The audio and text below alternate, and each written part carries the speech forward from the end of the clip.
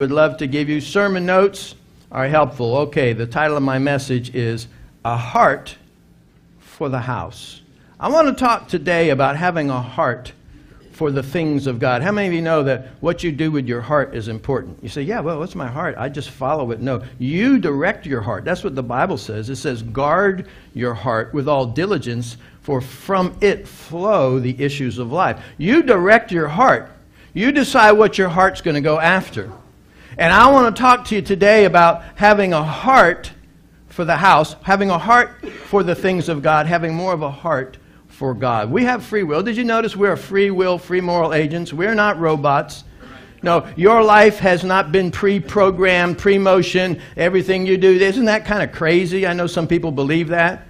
That, I can't, it's all pre-programmed. Really?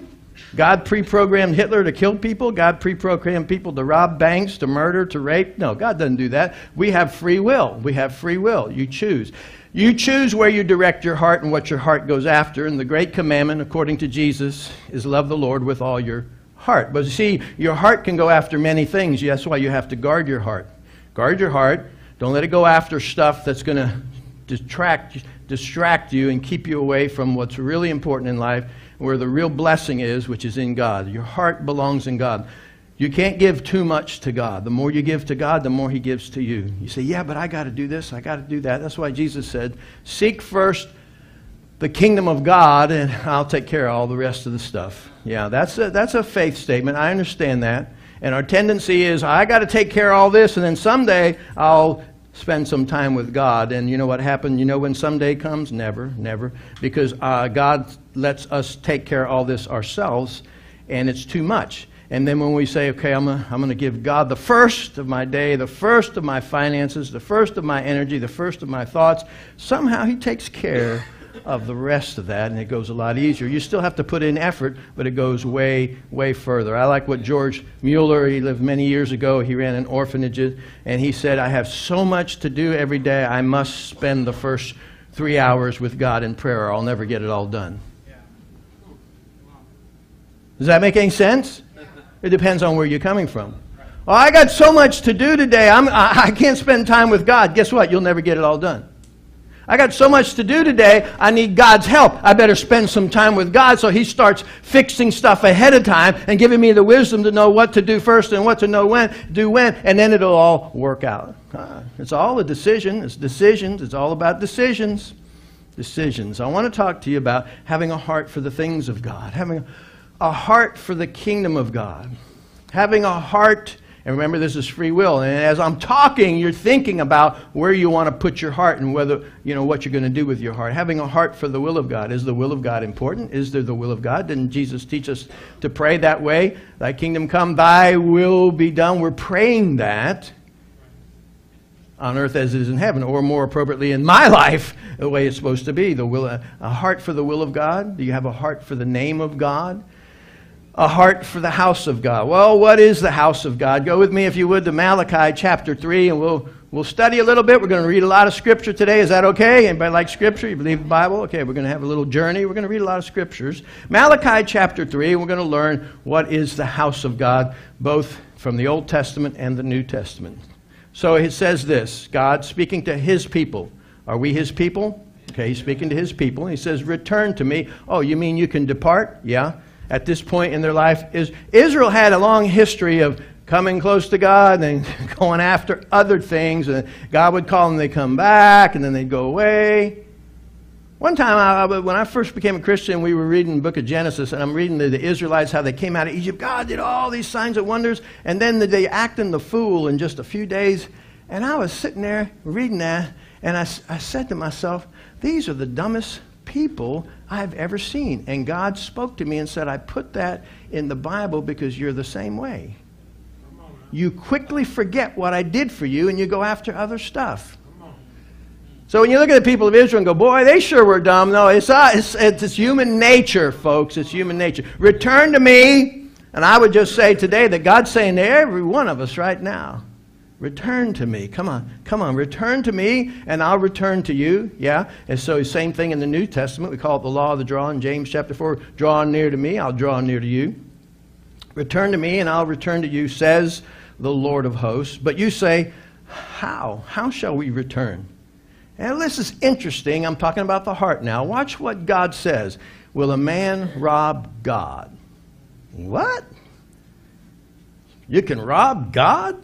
That's crazy. How could you go into heaven and steal his stuff? How can a man rob God? Watch this. Will a man rob God? Yet you're robbing me. But you say, how? How have we robbed you? In tithes and offerings. Oh, I thought it was just optional. If you rob something, that means you took something that didn't belong to you. God said, you're robbing me because you're taking something that doesn't belong to you. You say, oh, but I earned it. Where'd you get the strength to earn it? See, that's all tithes and offering is acknowledging God as King, as Lord, as owner, as creator. He created me. Now, God did it. I didn't invent this. This is God. This is what he's talking. He's saying, you're robbing me. And all the tithe, what is a tithe? The tithe is the first tenth of our income or increase. Not just income, but increase. When Abraham conquered 5 kings and took the spoil of war and he was bringing it back, he told the men, he said, don't touch it, don't touch it. Not yet. I'm going to share it with you. I'm going to give you, I'm going to take the spoils and I'm going to bless all you guys that went with me. And we conquered these 5 kings that had stolen his nephew, and he took all this stuff and he said, don't touch anything until what? I tithe. He said, we got to go over here, we got to go out of our way, and we got to go to the priest, Melchizedek, and take a tenth of everything and give it. Oh, now you guys can divide it up. That's what the tithe is, and that's what it shows in our heart. Don't touch it till I give. And what happens is what's left is blessed. Otherwise, the whole is cursed. And Abraham knew that. He said, I don't want this to be a curse. I want this to be a blessing. How do I make sure that? First tenth goes to God. So that's what he's saying here. Will a man rob God, yet you're robbing me? You say, how have we robbed you? In tithes and offerings. So a tithe is a tenth of our increase, which is income. You find it on the road. You get a gift. You get a blessing. You sell something for a profit. Wherever you increase, you just, study that out all through Scripture. Because you know what? God wants us to increase. So he blesses the increase, and we take the increase and we take the first tenth and give it to God, and then it doesn't disappear, and we plant and we harvest again, and it's like a snowball, and it keeps getting better and better. You say, well, that's not working in my life. He's about ready to talk about that. In tithes and offerings, you're cursed with a curse. That's why you never have enough. If you're having problems and you come to somebody and I don't know why, I'm struggling, I'm working, I'm doing, and I cannot get ahead, this is the first thing you check is, have I cursed myself? Because this is the first thing you check. Then that's the problem right there. And then nothing's going to fix it. If we brought a curse on ourselves. You're cursed with a curse because you're robbing me, the whole nation of you. So, and then he shifts, here's the solution. Bring the whole tithe into the storehouse that there may be food in, what? My house. So I read all that for those 2 words, my house. He said, bring it in. So the tithe goes to God's house, the house of God. Now, I don't want to leave it in that, but what is the house? We're going to see that it was very clear in the Old Testament where the house of God was. That was the priest. They performed the sacrifices, the sacraments. They did all this. So the house was the temple, and that was the priest. But we don't have the temple, and we don't have priests anymore. So we're going to look at a verse in the New Testament that shows us where the house of God is today. But I don't want to leave you hanging right there. I want to show you the rest of this verse. Bring the food that there may be food. So the tithe is for food in the house, to supply the house, to feed the house. This house, the house of God, that the lights can be on, that the salaries get paid, that we can buy the things that we need, pay the rent, electric, insurance, whatever. Cookies for the kids, food in my house. So that's the tithe is for the house.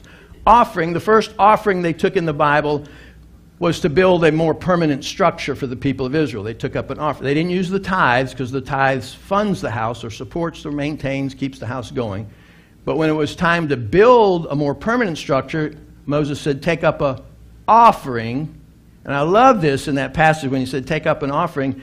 The priest came and said, it's too much. They're bringing too much. And he said, send out a decree and say, stop. Stop, you're bringing too much. It was more than enough to do what? To build the house, but the tithes maintained the house. The offering built the house. So offerings are for ministry projects. And there's one other type of offering spoken of in the Bible. It's alms. Alms is giving to the less fortunate and to the needy. Be sure you distinguish between the three. Like when you read New Testament and such, I mean, he says when you give alms, that's different than offerings and tithes. All right? So you have those three types of giving.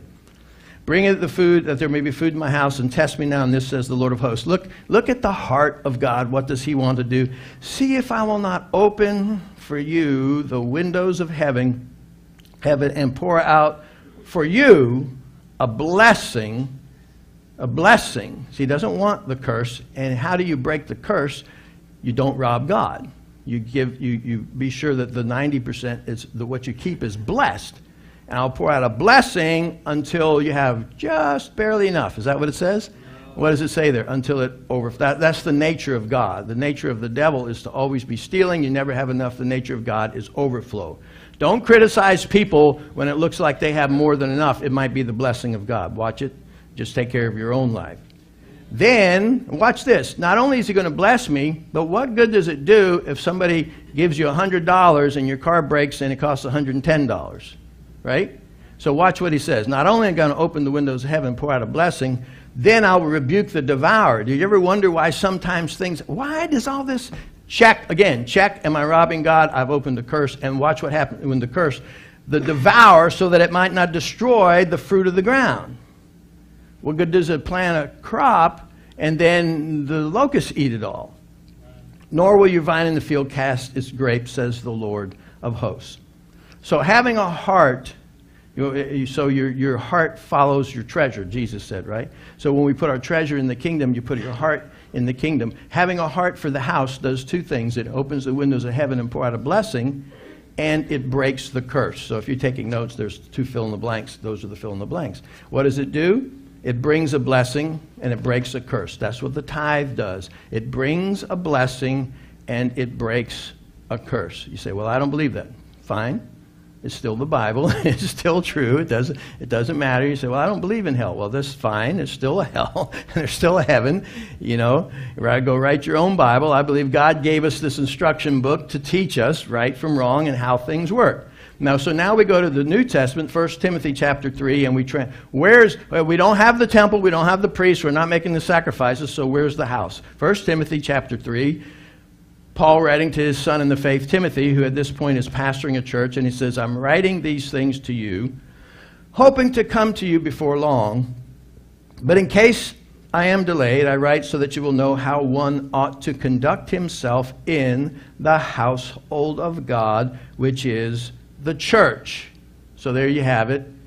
Instead of the temple, now we have the church. Church is God's invention, Jesus' invention. He started this replacement. This is a new covenant in the Last Supper, a new covenant in my blood. So instead of the temple and priests, Jesus is the offering. He's the sacrifice. Now we have church. So then we learn from the New Testament how church is supposed to operate. You learn from the Old Testament how the temple used to operate. We're not under the Old Covenant. Don't go back and try to do those things. Just learn from them. Apply them to New Testament realities. So I write so that you know how to conduct yourself in the household of God, which is the church of the living God, the pillar and the support of the truth. So I want to talk about two things today. Number one, I want to talk about giving a special Christmas offering to God to channel our heart. And I want to talk about checking our hearts to see if we're all in with God. How many of you love Christmas?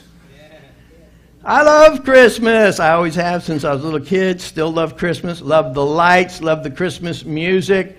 So Thursday, when does Christmas start? The day after Thursday, right? Day after Thanksgiving. That's the way it works in my book. Day after Thanksgiving.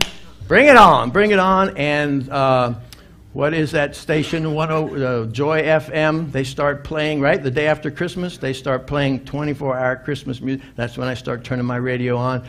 I start listening to the Christmas. I love Christmas songs. I love everything about Christmas because Christmas is about celebrating what's really important in life. And everybody's doing it. The whole town's jazzed up, lights decorated, they're putting stuff. Man, people that don't even ever talk about God, they got up Christmas lights. What's Christmas? Christmas, Latin Christes Maise. Maise is a celebration, Christes or Christos, the anointed one, the Messiah. It's a celebration of the anointed one. It's the celebration of the Messiah. It's the celebration of Christ. So every time somebody says Merry Christmas, Merry means joy, a joy-filled celebration of the anointed one and his yoke-breaking power in your life. Whoo, that's some good stuff right there. So Christmas is what it's all about. It's celebrating God. It's celebrating Jesus. It's all about love. I mean, how can it get more pure, more biblical? You say, yeah, well, I don't like the commercialism. Well, why focus on that? Focus on the positive stuff of it. It's about giving. It's about peace. It's about joy. It's about family. It's about serving God. It's about serving others. It's about eating. Come on, somebody. It's about eating. It's about cold weather. A couple cold weather fans here. It's about fires in the fireplace. And most of all, it's about playing bocce with the family. Come on, bocce. How many bocce players we got? All right.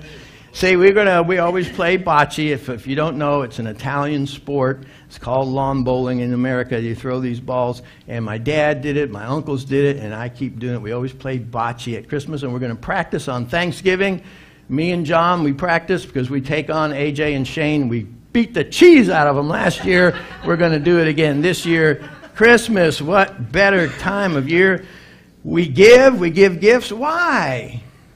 Because the store tells us to give gifts? No, because he gave first. He started this. He started giving gifts. So that's why, to celebrate his birth, we give. John Maxwell said, you're never more like God than when you give. You're never more like God than when you give. I love that. So we're going to take a Christmas offering, and we're not going to like take it up, but I'm going to put this out. I'm going to put a Christmas offering to help us pay for the remodeling of this building. We still have more to do, but we're still paying for what we did. How many of you love this building? What a blessing. What an increase. Wow, how good it's been. God is using this building. Do you know, last Sunday in this building, 2 young people got saved. Well, a college student got saved in the Sunday morning service.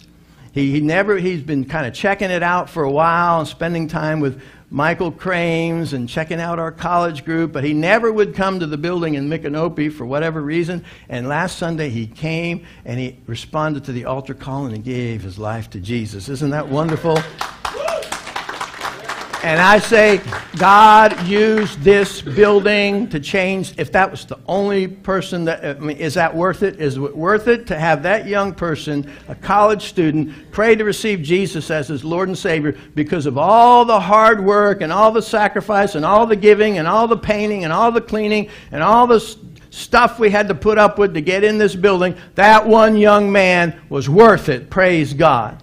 And then Sunday afternoon, we had the youth group, or the middle school, high school, and some of our high school students and middle students that have been coming with their family for years. They brought a friend of theirs, and he gave his life to Jesus during the small group.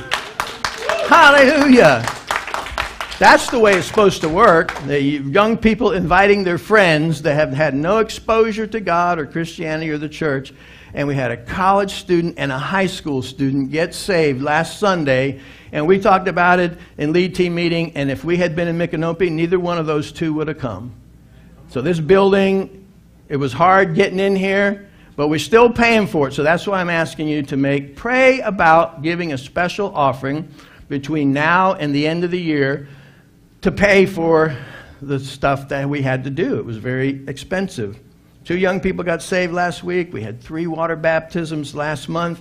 We've had more visitors per month since we've been in here than we've ever had in Micanopy.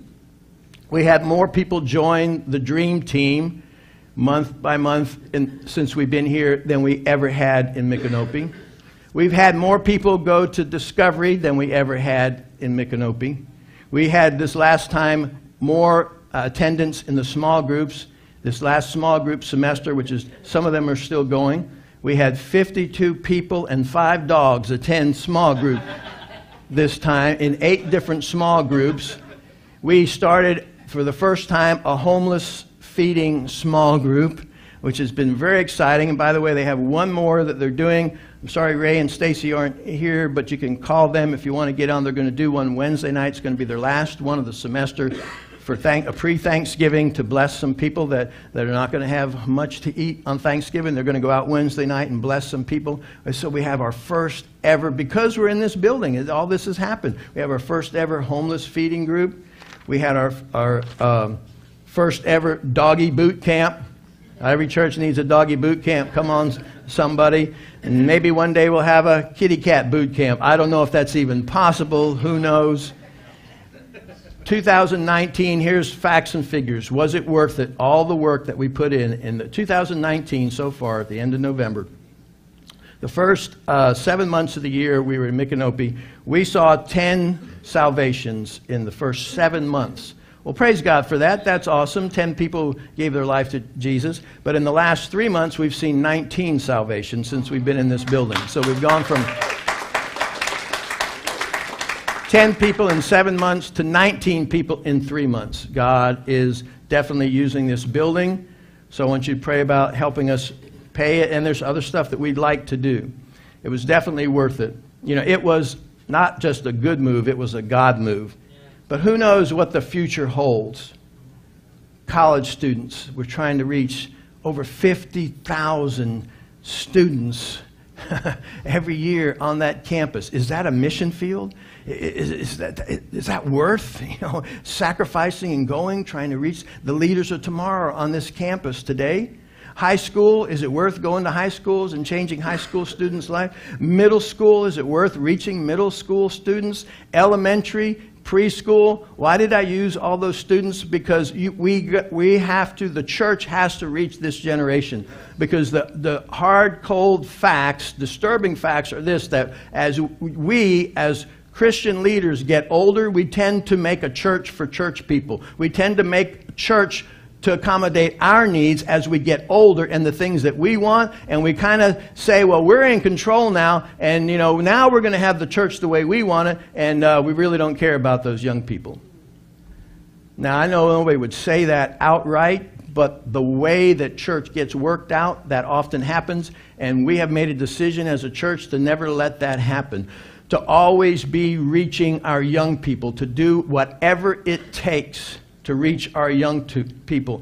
We're gonna reach. We made a decision. We're gonna reach this generation. We're gonna reach this generation. We're not gonna lose this generation. We're not gonna let the devil have this generation. They're too valuable. Yes. You young people, you're too valuable for us to just kind of let the devil have you. You're too valuable. But I'm going to tell you, the devil wants this generation. And if you look around, he's made some big inroads. But I'm going to tell you something else. God wants this generation too. And we're going to be on God's side. We're going to help God. And God's going to win the war. The victory is His. We're going to get this generation. But we must reach this generation. And we've made a decision as a lead team. We'll do whatever it takes short of sin to reach this generation.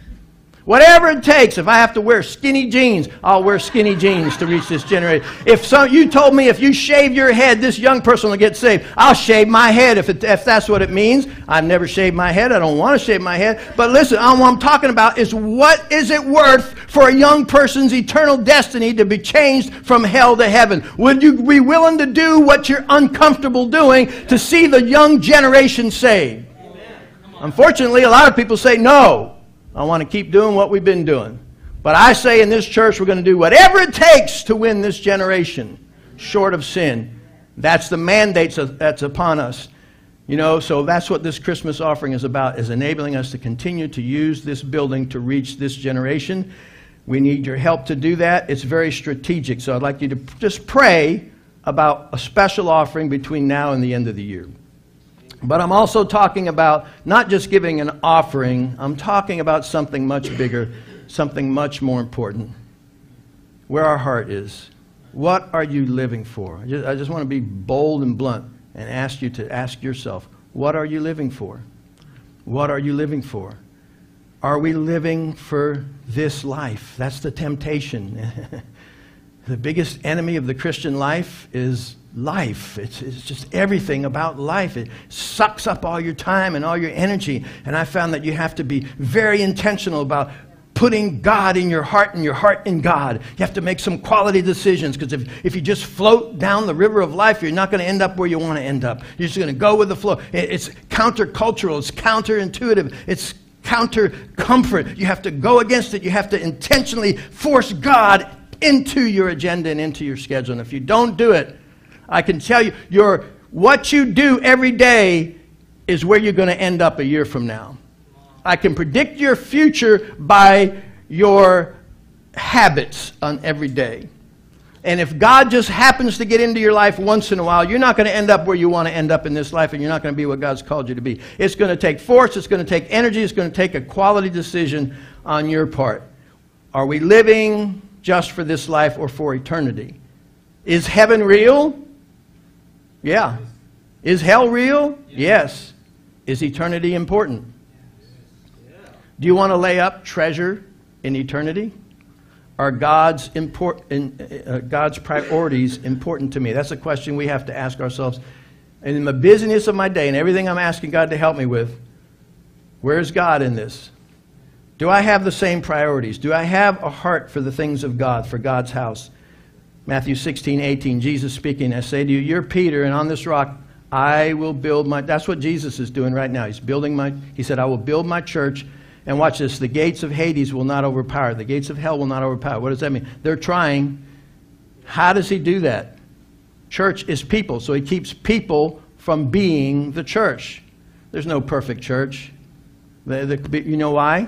Because there's no perfect people, and church is people. So there's no perfect church because there's no perfect people. Don't expect that.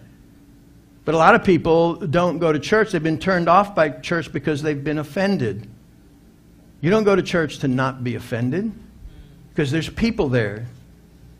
If you're offended in Walmart, you're going to get offended at church, because there's people in Walmart, there's people in church. You don't stop being people when you come to church. The reason we offend each other is because we're people. And people aren't perfect, and the imperfect people make mistakes, and they hurt each other.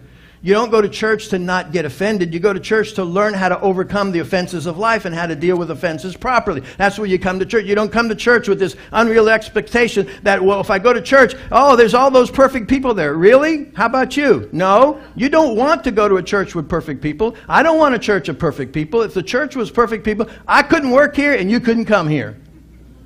Come on. So if we're not perfect, there's still going to be crud, stuff. You're going to be offended. The thing is, you learn how to overcome offenses. How many people? I gave my life to the Lord. Where do you go to church? I don't go to church because, and they'll tell you they got offended. Well, you dummy, you're supposed to learn how to overcome those offenses. What's wrong with you? I say that in love, total love.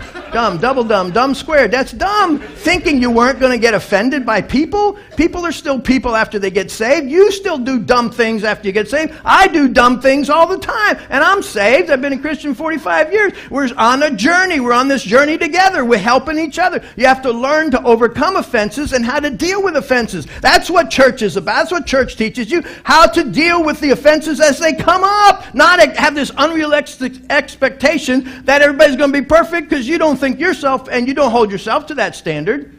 If you make a mistake, what do you say? Well, I'm not perfect. Well, duh. Yeah, but why do you think everybody else is supposed to be perfect? You're going to get offended in church. You're going to get offended driving down the road. You're going to get offended at work. You're going to get offended at home, in your family. Dad, just write it in your notes. You're going to get offended. It's just all about how you deal with offenses. And that's why the devil is trying to cut people off from their source of strength and help and blessing and fulfillment in life, because you are fulfilled when you're using your gifts to help others know God. And so he wants to cut people off from church. And you come to church to learn how to overcome. You come to be healed of your past hurts. That's why we have a freedom group. Because you and I both have a stack of hurts from people offending us in life. And it's time to start unstacking them and getting rid of them so that you can have new good relationships, because those bad hurts keep you from having new good relationships. You learn how to deal with your hurts in a healthy manner. I have a sheet out there in the lobby. It's called the 7 Characteristics of a Healthy Life. And here's number 6. It's in there. The 6th characteristic of having a healthy life is developing life-giving relationships by addressing hurts, wounds, and disappointments as they occur. How many people I've talked to and say, well, I'm not serving in that team anymore, or I'm not going to church anymore because so-and-so offended me. And I say, well, what did they say about it? Well, I never said anything to them about it. How's it going to get resolved? You go around telling everybody else, but you don't go back to where the offense happened?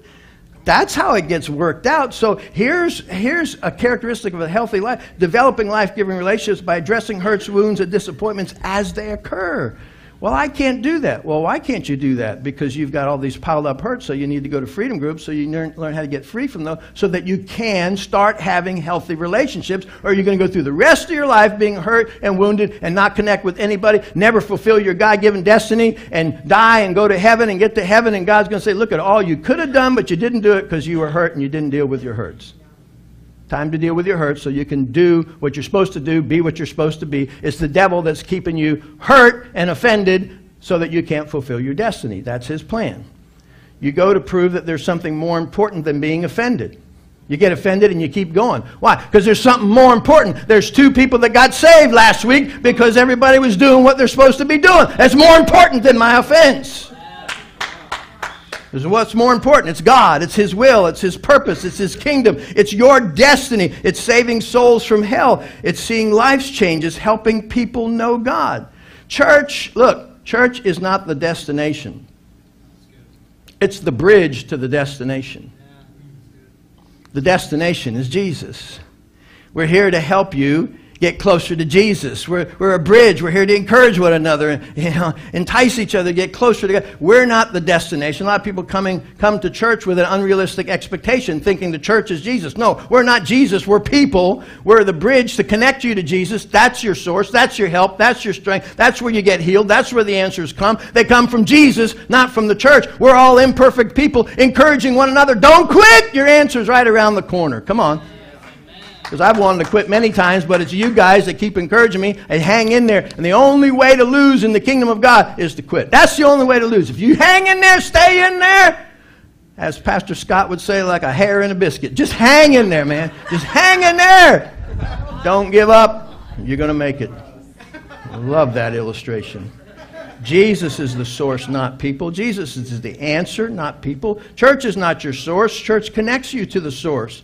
Victory Church is not the answer. We're just a bridge. There's many bridges in this town. There's 200 bridges. They're just helping people cross over the difficulties of life and get more close to Jesus.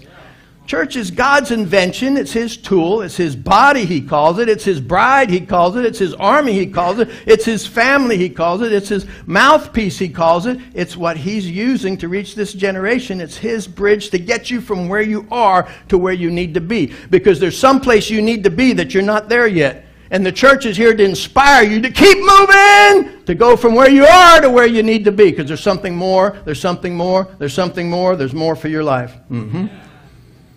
The bridge needs you, and you need the bridge. Somebody ought to write a song about that. I need the bridge, and the bridge needs me. What is that song? That comes from something. You need the bridge needs you. You need the bridge, you need the bridge. But the bridge needs you, because the bridge is made out of people doing stuff. Working in the nursery, working in the music group. We're here to fulfill His will and to do His work, to reach the lost and encourage one another not to quit. We invest our time, talent, and treasure in something eternal and of eternal value. Earth is passing away. Newsflash! Earth is passing away. How do I know that? The Bible says it. What is science telling us every day? Earth is passing away. That's what it's saying. So don't be invested in something that's temporary. Look at this verse, Luke chapter 12. I still got a lot of verses to read, but I'm going to read them fast. Watch this. Jesus talking. He said to them, stuff is going to jump off of these words into your life to every one of us to help us today. Beware, be on your guard against every form of greed. Greed is not an amount, it's an attitude. For not even when one has an abundance does his life consist of his possessions. He told them a parable, saying, the land of a rich man. Watch this whole parable of the rich man. See how many times God is mentioned in this man's life. Watch this. The land of a rich man was very productive, and he began reasoning to himself, saying, what shall I do, since I have no place to store my crops? And he said, this is what I will do. I will tear down my barns and build larger ones, and then I will store all my grain and my goods, and I will say to my soul, soul, you have many goods laid up for many years. Come, take your ease. Eat, drink, and be merry. How many would like to be in that place? Oh, I've got it all taken care of. Now I can sit back. Some of us, that's our goal. Sit back, eat, drink, and be merry. But watch what God says. But God, that's the first place God is mentioned in this parable. But God said to him, you fool. Why? Because the Bible says the fool has said in his heart that there is no God. So all his plans, there was no mention of God. What is God's plan? What's God's will? What does God want me to do? It's all about his plans, my vision, my dream, my education, my degree, my. And he says, you fool, this very night your soul is required of you, and who will own what you have prepared? So is the man who stores up treasure for himself and is not rich toward God. That is a very sad statement. Imagine working so hard, doing all this stuff, accomplishing all this, but you're rich toward yourself and you're rich toward this earth, but you're not rich. That's a scary statement right there. Can I do all this and not be rich toward God? Can I struggle so hard and work so hard, and when I get there, he says, well, I'm going to let you in, but he doesn't say, well done, thou good and... That's all I'm living for is, well done, thou good and faithful servant. Good and faithful. And that is, you do that by being rich toward God. By being rich toward God. It doesn't matter how much you have, it's how rich I am toward God. You're going to die. The earth is going to cease to exist as we know it. And every man will stand before God and give an account of our life. And what you need to do, I'll just put it out there for you, is to be rich toward God. It's the only thing that's really valuable in life, is being rich toward God. Well, how do you be rich toward God? So we're talking about your heart, putting your treasure in the kingdom of God. Keep reading. And Jesus is still talking. Do not seek what you'll eat and what you'll drink, and don't keep worrying. A sign of that I'm living for myself is that I worry. For all these things the nations of the world eagerly seek, but your Father knows that you need these things. But watch this. But seek his kingdom, and these things will be added to you. Do not be afraid. And what happens? Why do we get afraid? Because we're trying to do it all ourselves and in our own strength. Little flock, for your Father has chosen gladly to give you the kingdom. Sell your possessions and give to charity. He's not asking you to sell everything. He did ask one man to do that because that was his God, but he didn't ask Zacchaeus that. Zacchaeus said, I'll give half. And Jesus didn't say, half's not enough. No, he said, yeah, today salvation has come to this household. Peter still had a house and a boat. All the disciples still had stuff. But what he's saying is, are you investing in the kingdom of God? Sell your possessions, give to charity. Make yourselves money belts which do not wear out, an unfailing treasure in heaven. How do you be rich toward God? How do you lay up treasure in heaven? Put your heart follows your treasure. Put your treasure in the house of God. Your heart will be in the house of God, and you will not be disappointed. In heaven, where no thief comes near, nor moth destroys, for where your treasure is, look at this, there your heart will be also. I'm going to read the rest of this passage because it's going to help you all week. You're going to be thinking about it. Be dressed in readiness. This is for every one of us. Keep your lamps lit. Be like men who are waiting for their master.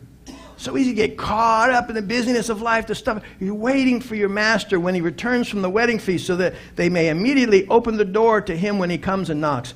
Blessed are those servants whom the master will find. Where? On the alert. Well, I'm not in church because I was offended. You're not on the alert. You're not serving. You're not at the bridge. You're not helping. Be on the alert when he comes. Truly I say to you, he will gird himself to serve and have them recline at the table and will come up and wait on them, whether he comes in the second watch or even in the third watch, and he finds them so. Blessed are those servants. What servants?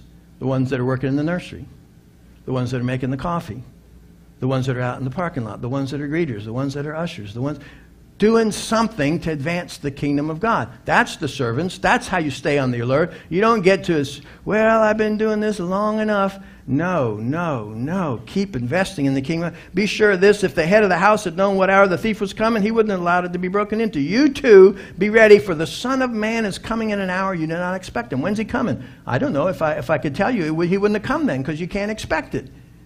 I like this saying. Plan like he's not coming for 100 years. Live like he's coming today. Peter said, Lord, are you addressing this parable to us or to everyone else as well? And here's what he said. Who then is the faithful sensible steward. And this is what I'm asking you today. Ask yourself, am I faithful and sensible steward? What are you a steward? What is a steward? A steward who has been given somebody else's resources to manage. That's your money, that's your time, that's your talent, that's your body, that's everything that you have has been given to you by God. You are a steward of those things. Whom his master will put in charge of his servants. You say, oh, that's not me. Yes, it is. If you're in the nursery, you're in charge of his servants. If you're a greeter, you're in charge of his servants. If you're in the worship, in charge of his, to give them their rations at the proper time. Blessed is that servant whom his master finds so doing when he comes. Not that you did it for a while and you got offended and you quit. Come on.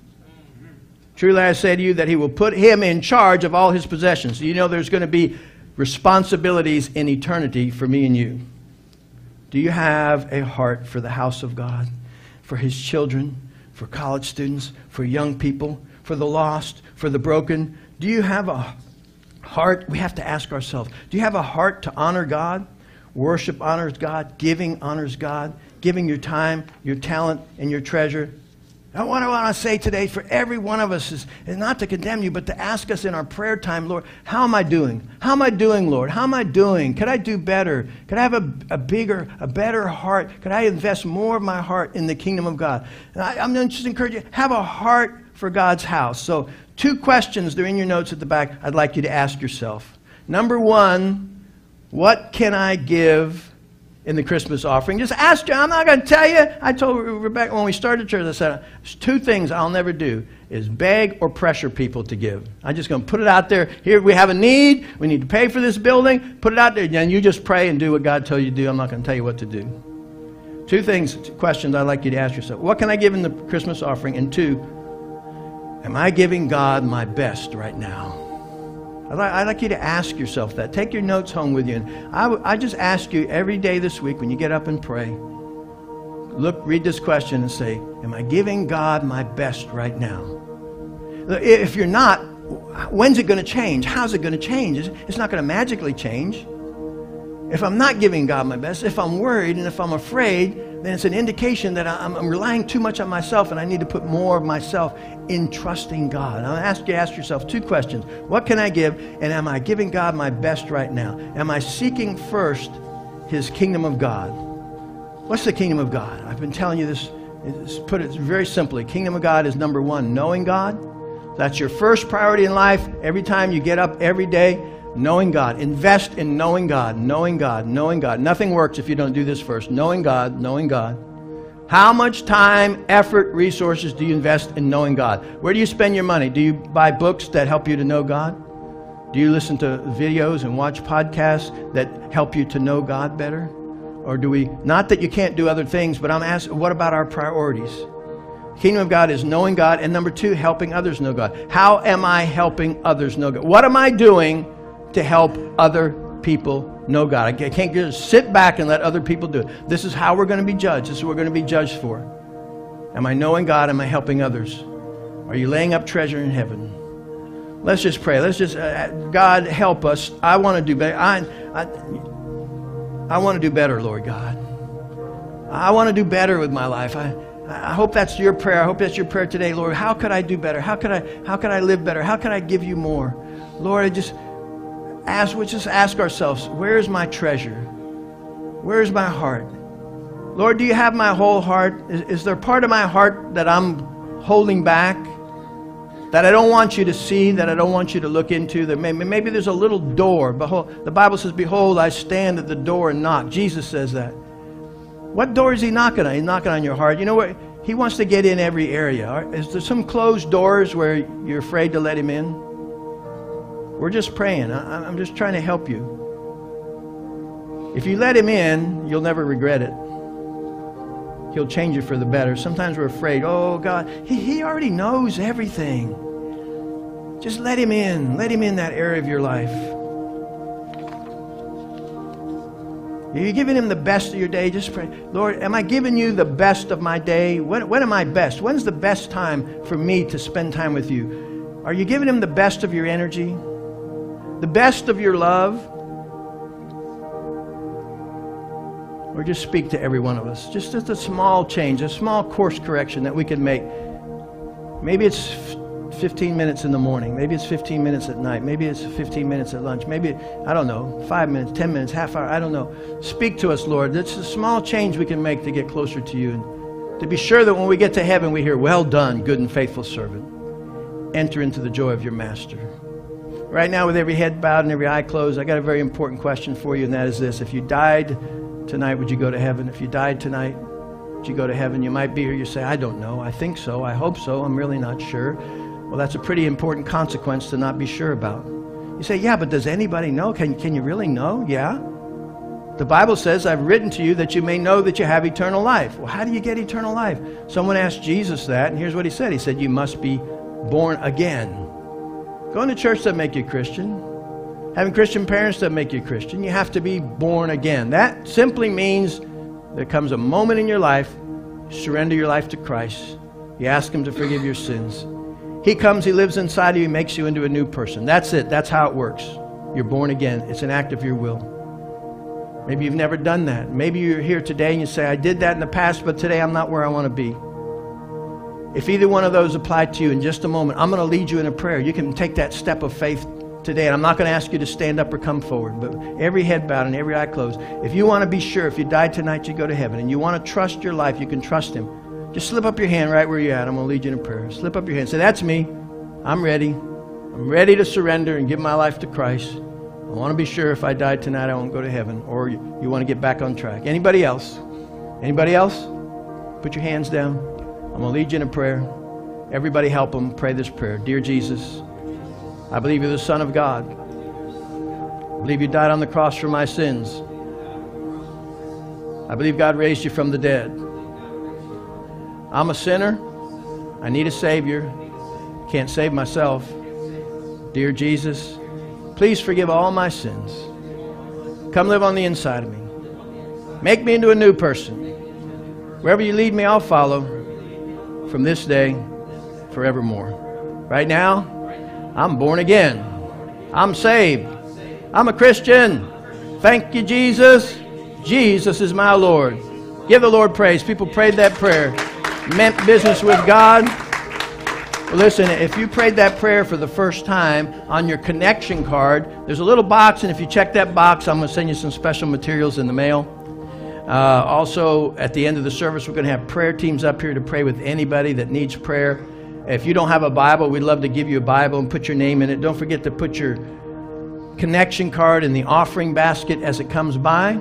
Here's my offering scripture. We already read it. Bring the whole tithe into the storehouse, that there may be food in my house.